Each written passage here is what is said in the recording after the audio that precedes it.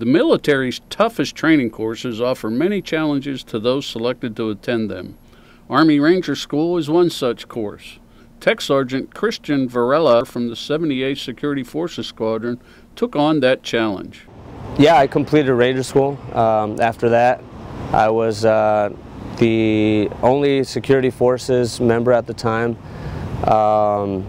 There was some TAC-P as well there, but yeah, it's a rare opportunity. Definitely grateful for the opportunity. It gets me to see a different perspective on leadership approaches and leadership styles. Though we got through the training, there were bumps in the road. I got there in July 29th actually.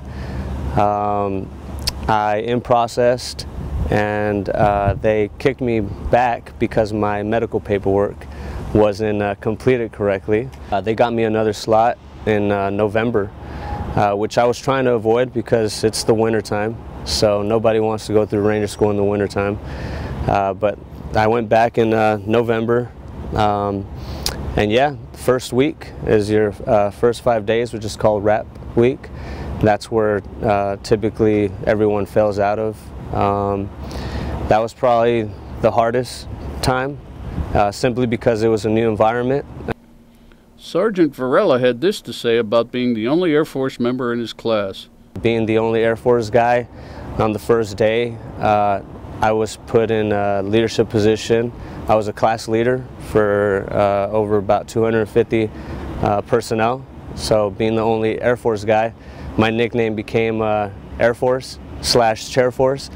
And yeah, from that point on, I was expected, you know, to perform. Moving on, we went to mountain phase, and that was the kicker right there for me. Mountain phase is in Dahlonega, Georgia, you know, and the cold is a little bit different over there. It can be 40 degrees in the training site, and once we shoot out to do our FTX, it could drop 10 to 15 degrees immediately. You add wind on there and rain.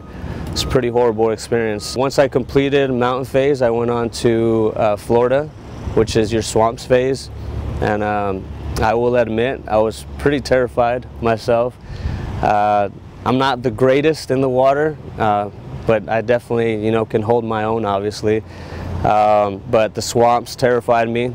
I mean, you're going through the swamps with your ruck. Sometimes you're carrying a 240 machine gun that weighs 30 pounds, plus your gear. So it's pretty intimidating, you know, getting sunk into the swamps with all the gear and being expected to complete missions. For Robbins Air Force Base, I'm Paul Wenzel.